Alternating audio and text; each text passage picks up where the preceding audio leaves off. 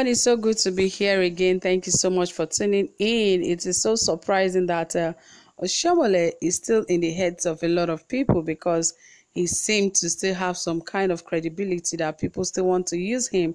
And some people are saying that he would make a good running mate for these three politicians. I don't know how true that is or how fair that could be because perhaps maybe because he knows how to talk, or I don't know what it is that people have seen that they believe that he should be a running mate to any of these three politicians while they run for the country's presidency.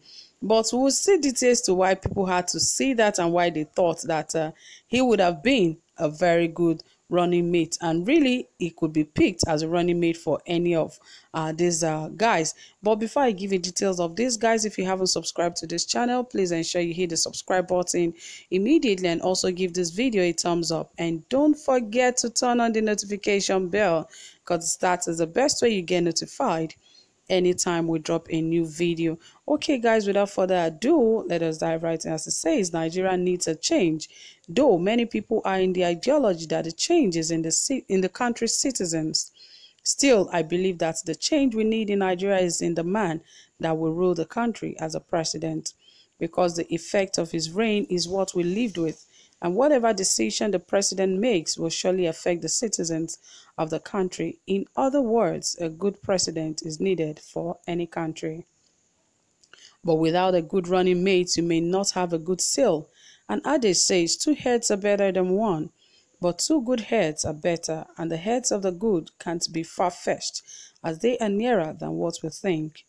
Don't let us forge that the best person who can rule well in a country is someone who understands the country's people, starting from understanding the country's political atmosphere.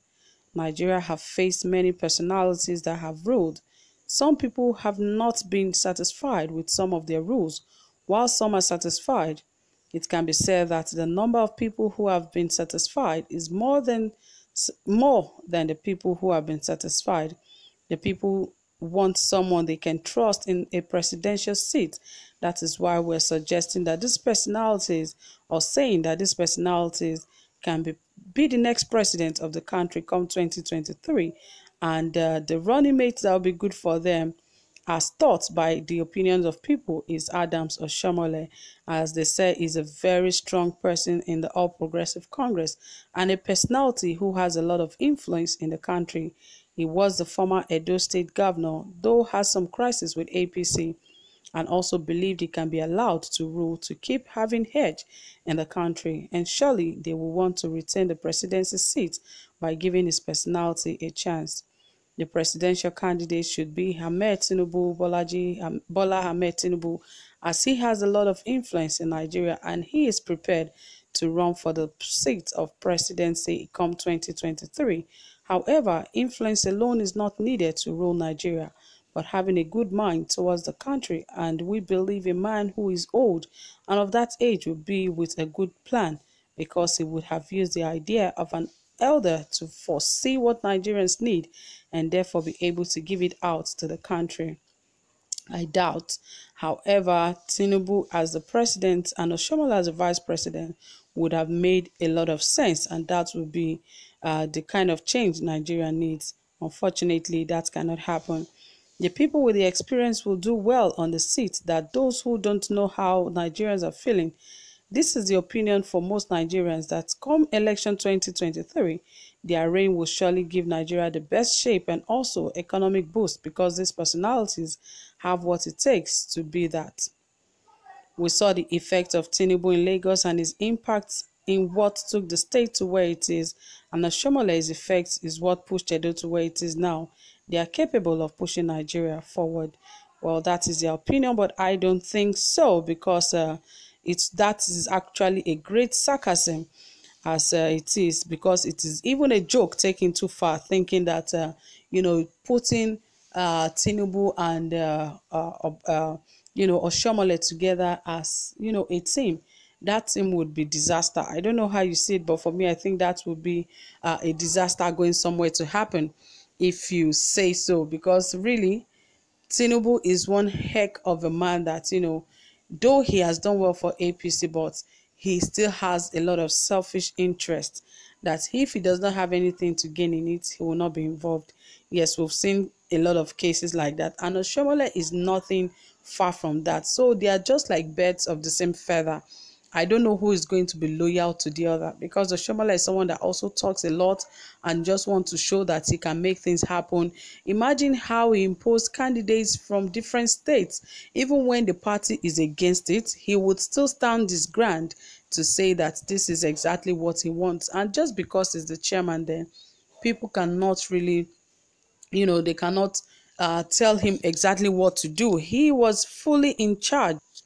He doesn't even like suggestions from people. He doesn't want people to tell him what should or who should be in charge or who should be the next candidate.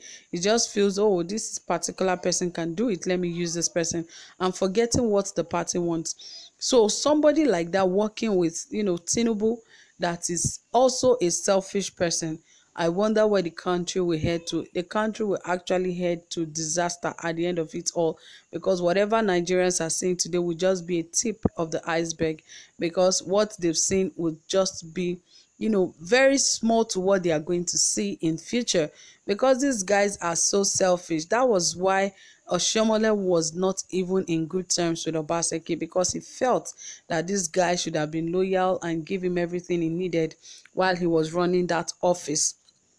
But Obaseki understood that it is not possible.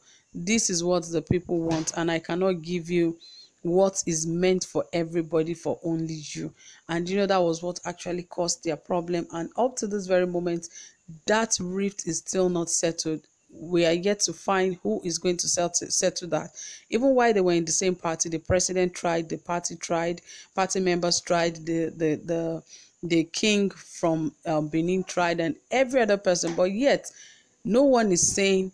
Oshiomhole cannot even mention why he's having such a rift with Obaseki. But Obaseki have explained that this guy wants the treasury of the state, and I cannot just release it for him just because he feels he has become a godfather to the state, or he has done a lot of things in the state, and I should just let things go by. So, and Tinubu is one man that he has been alleged so many times of parking bullion vans, and people have been saying those bullion vans are filled with money in his compound for years, and nobody has done anything about it. So imagine if you have such group of people as president and vice president. Oh my god, total disaster. But I don't know what you think about this, because there might be some very good sides about them that you really want to talk about. You can also drop it in the comment section. Yes, everyone is here to learn, and don't forget to give this video a thumbs up. I really appreciate you guys so much. Thank you for being here. Do have a pleasant time. Bye for now.